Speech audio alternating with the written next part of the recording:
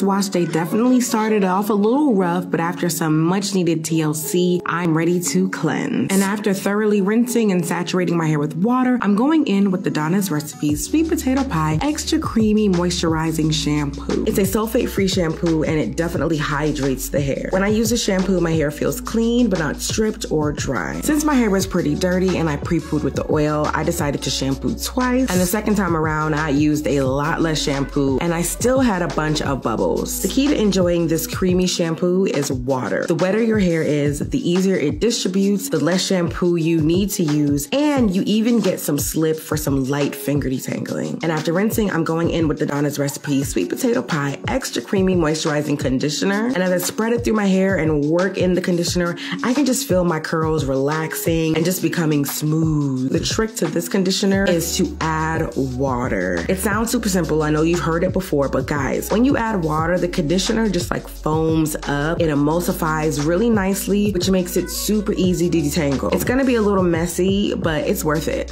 And I just put a cap on my head for about 10 minutes as I take a shower. And after rinsing, this is what my hair is looking like. It's soft, shiny, hydrated, and ready for styling. But that's it for this wash day, cousins. Let me know in the comments if you have any questions. Remember to check the caption for more details and tips, and stay tuned for my styling video. See you later. Bye.